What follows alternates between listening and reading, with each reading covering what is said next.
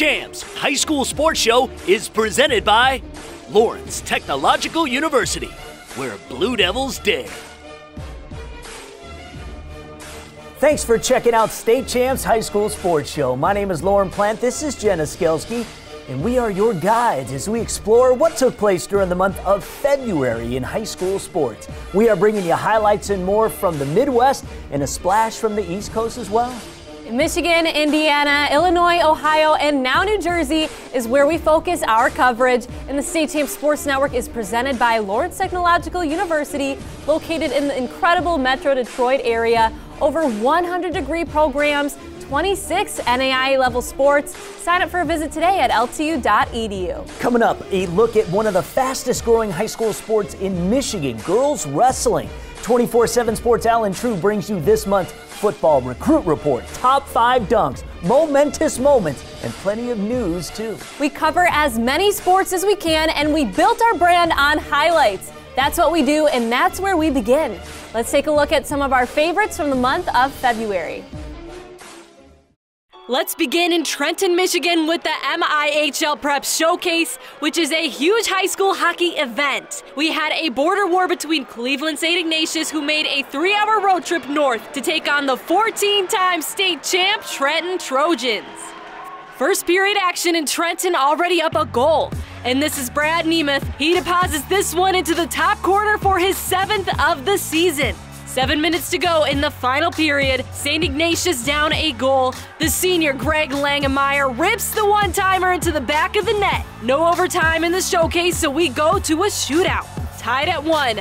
After St. Ignatius missed, the senior Ethan Holt dangling on in. He'll score to make it 2-1 Trojans.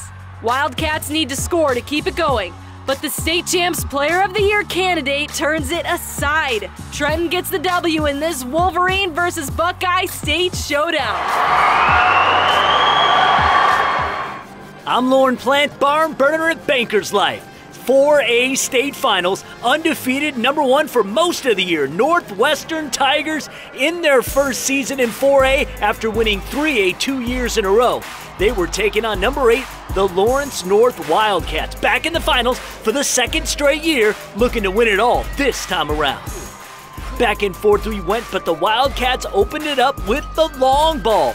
Young finds Kalen Irvin wide open for a corner 3, and after the first, LN was up 17-9. Tigers then went on a run. McKenna Layton passes it deep to Kendall Bostic. She's gonna shoot the fadeaway and the touch. Layton had a game-high 25 points. Surveying and finding a gap, she'll go it alone. The floater falls. But the Cats were deadly from distance. Everybody touches the ball as they work it around to Smith. She hit 5 from beyond the arc to tie the 4A state championship record. But Young had ice in her veins, fouled with 2 seconds left, hit the first free throw, missed the second, but not enough time for the Tigers.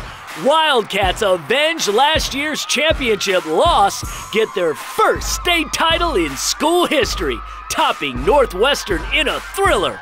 Final score, 59-56. To Chicago now for the Public School League City Championships. We all want a state title, but this one for bragging rights in the Windy City. Morgan Park taking on Simeon Career Academy. The Jones Armory transformed into a high school basketball showstopper. Simeon won the conference showdown between these two rivals in a road win last month. Morgan Park looking to avenge that earlier loss. Brandon Weston finished with 19 points in the game, 8 rebounds. He's got offers north, south, east, and west. But Simeon led 23-12 after 1, thanks to good transition offense and sheer will. The sophomore Jalen Drain with the contested lay-in. Morgan Park's Marcus Watson Jr. came to play in this one. Ball eventually finds him, and he finishes. But Simeon held a 39-28 halftime lead. The long outlet to Jeremiah Williams and the slammage. 21 points, 11 rebounds for Williams on this night. Second chance opportunities. He is a beast to deal with. Ahmad Bynum got hot in the third. Back-to-back threes, he was feeling it. 22 points, 5 rebounds, 56-44 Simeon after 3. But MP kept fighting. Good pressure, turnover, Watson Jr. the sweet finish. And again, solid defense leads to open offense, and it's Watson clear to the rim. In the end, another turnover, and it's Sincere Colwood with the stuff for Simeon. From unranked to city champs, Simeon wins 81-76. Now, 10 city titles, good enough for third on the all-time list behind Marshall and Crane.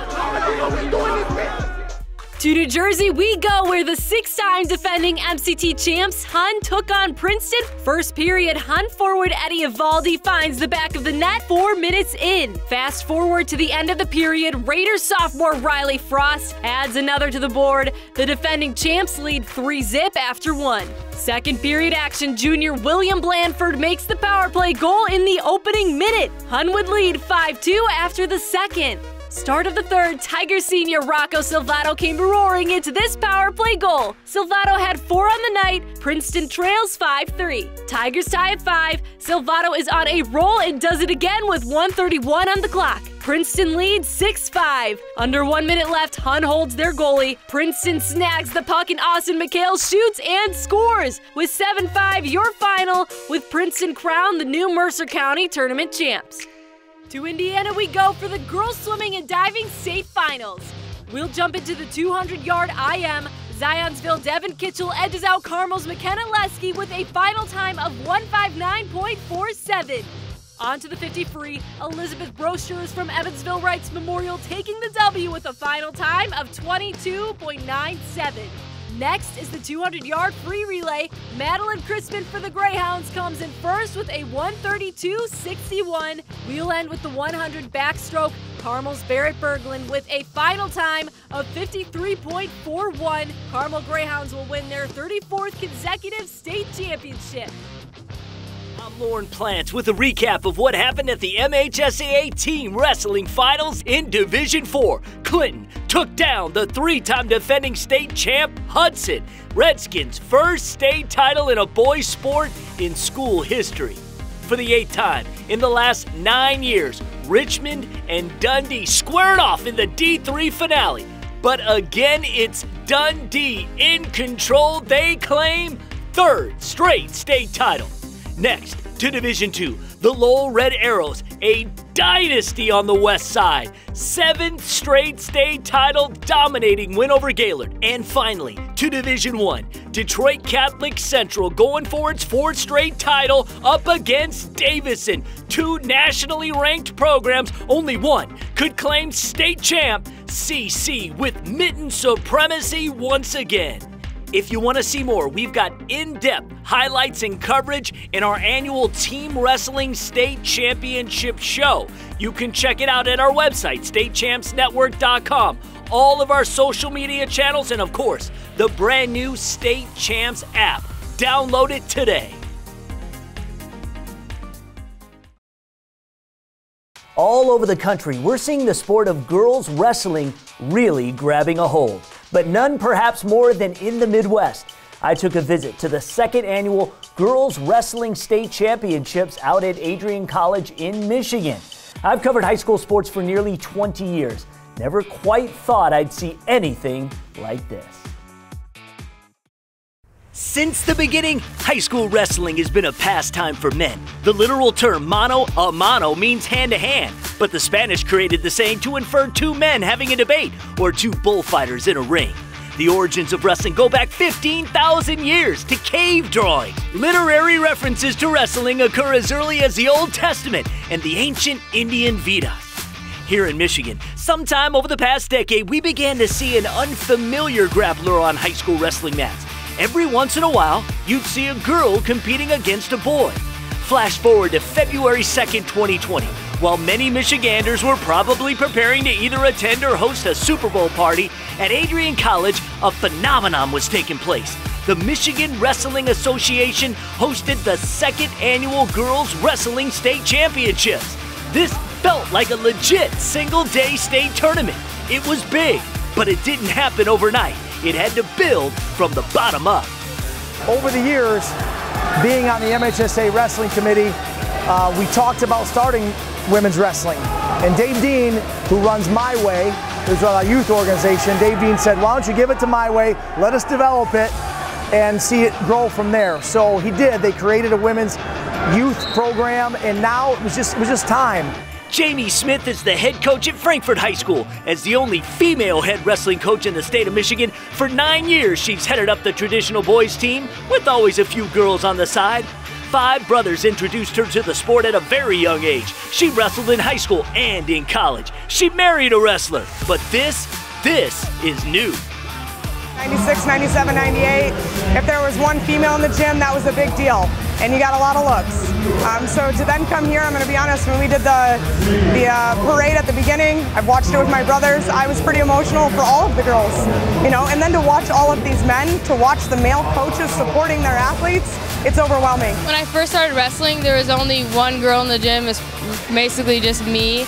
And if I saw another girl, it was exciting. And it's definitely grown. Women wrestling has grown since I started at 7 years old till now. It's gotten almost as popular as the guys. This year's event saw a huge increase in participation as compared to last year. They had over 250 competitors. Steve Babbitt's been in the sport for 2 decades at all levels. This is amazing. Completely blown away. I love seeing it. And it's fun. The growth of girls wrestling has several contributors. The Olympics, more and more colleges offering the sport. And during the season, we're seeing several all-girls tournaments. The girls-only tournaments this year statewide almost doubled than what it was a year ago. 2 years ago, you're lucky to find a couple. And now, you may have to travel a little bit to find them, but you could go almost every weekend and find a girls-only tournament. Title IX has certainly afforded females here in the state of Michigan just as many opportunities as the boys for competition. But even with all those choices, for some, grappling is where it's at. And all the ones we spoke to wrestle on their high school teams with and against the boys. It's amazing in a sense. I like the competition. I know that it helps me get better strength-wise. The technique is a lot different, wrestling boys versus girls. Wrestling guys, they're more muscular and like I wrestle heavier weights, and girls, they tend to be shorter in this weight class, so I have to watch the way I wrestle a lot more. With guys, it's like headlocks and all that. Girls have a lot more flexibility. They're usually a lot heavier with their hips, and I don't really get that with the boys. They're more upper body strength, so it's nice feeling the difference there. A big reason girls wrestling is thriving is the dedication of those determined to give it a fighting chance. Mr. Kuhn is not only my high school wrestling coach, but he also coaches at Fowlerville, and he's been coaching me since I started wrestling, which was in 4th grade. I've always been someone to get into things that not normal people did. I was always athletic growing up, and Mr. Kuhn was just like, you know what?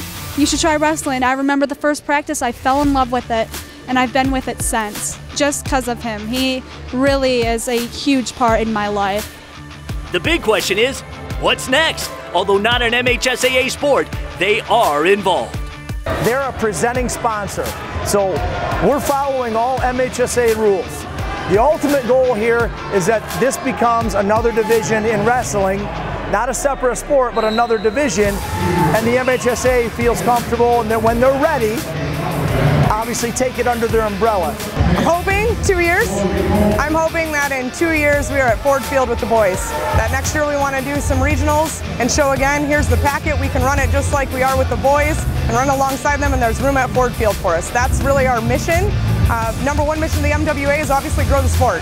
Part of growing the sport is growing the sport for everybody. That's what's great about wrestling. 103-pounders, 285, males, females, blind, deaf, you can wrestle. Because I used to do dance before, and that never has crossed my mind that I one day would be the top of the podium someday, and that day is today, and I'm so happy about that. In wrestling, yeah, exactly. I'm Lauren Plant for State Champs.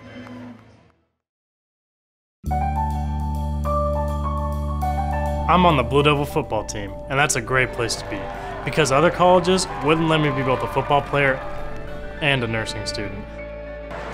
And just because I'm a dog on the field doesn't mean I can't take care of people. And man, do I love people. The small class sizes at LTU give me awesome access to my nursing professors. Lawrence Tech, where Blue Devils dare.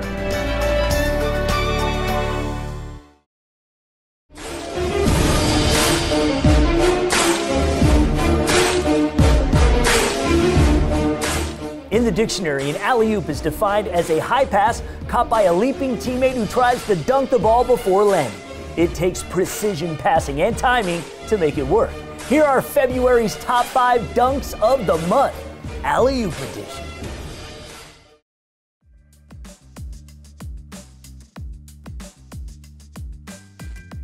Number 5 comes from New Jersey. The Patrick School junior Samson Johnson throwing it down. Nice scoop setup from Jonathan Kuminga.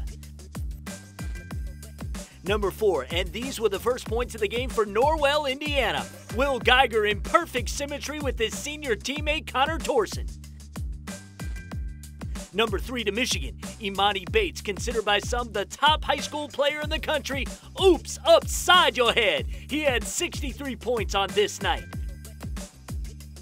Number 2, back to Indiana. That's Bishop Lure's DeMarcus Hudson getting the crowd into it. Serious error in the throwdown.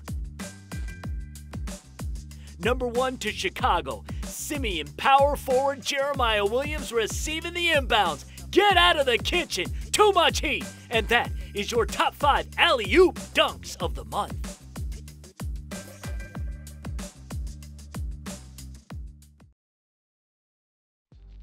Just like the feature earlier in the show on how girls wrestling is growing in Michigan, the sport really has meteoric growth across the Great Lakes, with Ohio recently crowning its first ever team state champion, the all-girls meet held at Hilliard-Davidson High School in late February. Miami East took home the title, with Olivia Shore leading a 16-wrestler contingent that put girls on the podium in 6 different weight classes. Nearly 250 wrestlers from 99 different programs competed in the event. Max Preps put out its list of the top 25 public school boys basketball programs over the last decade, led by the number 1 team, Chicago Simeon, which won 3 straight state titles from 2011 to 2013, earning top 10 national rankings each time. The list also includes Chicago's Whitney Young with 2 titles at number 11, Michigan's Clarkston High School at number 16, and Carmel High School in Indiana at number 18.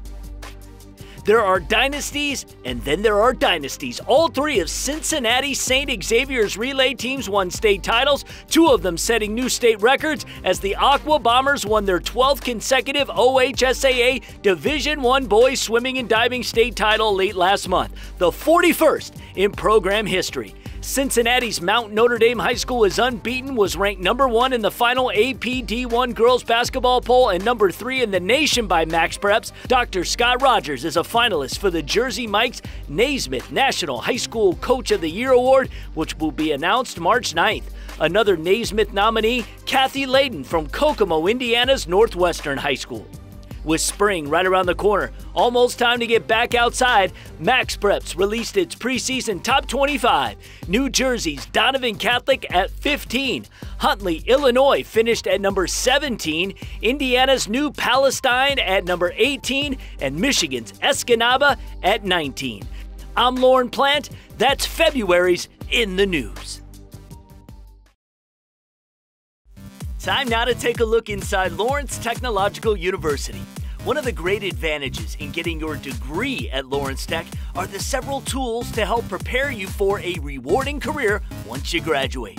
The Office of Career Services offers a wide range of resources to help you navigate your job journey. Whether you need assistance with choosing a major, writing a resume, conducting a job search, alumni contacts, the Career Service Office is there to help you in every way. When considering a university, do the research. Will you get the individualized attention you deserve before you graduate? Do yourself a favor. Check out Lawrence Tech. It's easy. Go to ltu.edu today.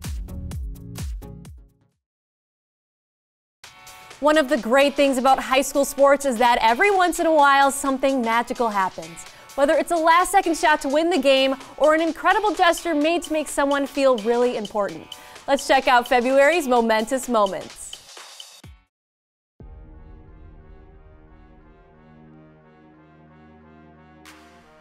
Number 5, Benton, Illinois. Down 53-51 and under 5 seconds to play. Brad Hammond with the 3-ball off the window to send the Rangers to the regional title game. Now to Michigan for number 4. Plymouth senior Sydney McCaig tore her ACL in October. In the final regular season game, she came in for one play, nothing but bottom. Awesome. To Carmel, Indiana for number 3. The football team collected enough money to buy their teammate Caleb a varsity Letterman's jacket. Here they were presenting it in front of his classmates, teachers, staff, and family. This is truly what it's all about. Back to Illinois for number 2, Class 1A sectional semifinals. 4 seconds left. St. Teresa down a point until Addie Fike was on a mission. Coast to coast and the game-winning bucket at the buzzer over Lexington. That's incredible. Speaking of buzzer beaters, we're going to split number 1 and have 2. Both from Michigan. Here's 1A, Canton's Ben Stasiak from behind the backboard to beat Belleville. That was the team's second straight game won at the buzzer. Here's 1B, Flint Powers and Flint Carmen Ainsworth tied with 8 seconds left. Carmen Ainsworth, Daryl Scroggins from half court, the steal and the unbelievable bucket. What a wild scene, and that is February's momentous moments.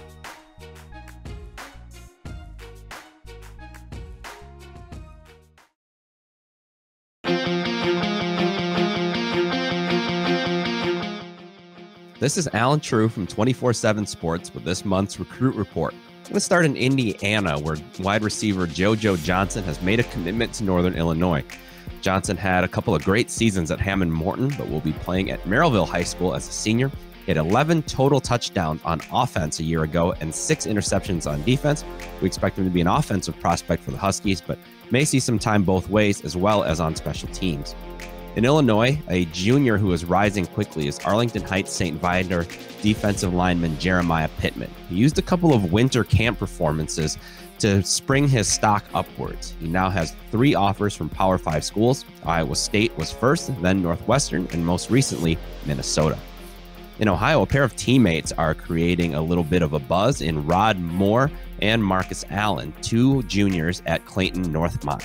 Moore is a 5'11" safety with 4.4 speed, while Allen is a 6'2", 190-pound wide receiver with sure hands. They both have their share of FBS and Power 5 offers, but both recently picked up Wisconsin, and the Badgers are expected to be a major player for both.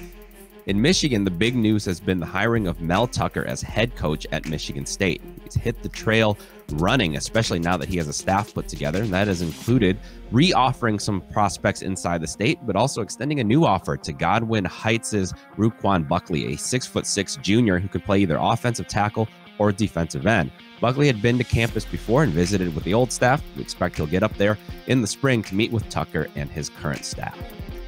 Then in New Jersey, we'll close it out with a commitment as well, as the Rutgers Scarlet Knights picked up a commitment from St. Augustine Prep wide receiver Carnell Davis, a smooth prospect who we believe can be a go-to guy for the Scarlet Knights. With several major offers, including Auburn, chose to stay at home and play for Greg Schiano and company.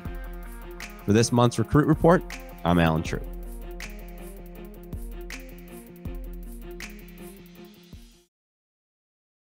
Hey, if you have the dream of playing college sports, Lawrence Technological University just might be the place for you to live that dream. LTU is located in the Metro Detroit area of Southeast Michigan, and the renaissance going here is quite incredible. Downtown Detroit has so much to do in terms of restaurants, clubs, sports. It's awesome. And Lawrence Tech offers over 25 sports that compete in the NAIA. Student athletes are earning athletic and academic scholarships every day. Recruit yourself at LTUathletics.com.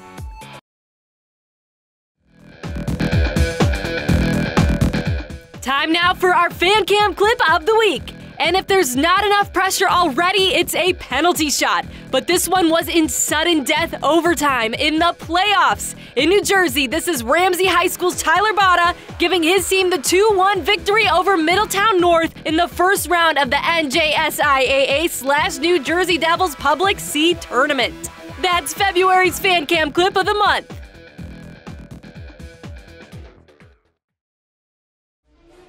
Thank you so much for watching. If you enjoyed the show and if something happens in March you think we should have on next month's show, email me idea@statechampsnetwork.com or communicate with us on all social media platforms. Just search State Champs Network. Please like, subscribe, follow, and most importantly, if you like what you see, share it. We want to send a personal shout out to all the freelancers, news media, and everybody in between covering high school sports. State Champs has been around for 18 years now, and we'd love to be covering the entire country. We need companies who desire that connection between those who love sports and want to celebrate the thousands of communities who love their high schools. Big brands and small alike. Let's partner up and showcase these student athletes and celebrate their passion and dedication. Absolutely. We will see you next time right here on State Champs. State Champs High School Sports Show is presented by Lawrence Technological University, where Blue Devils dare.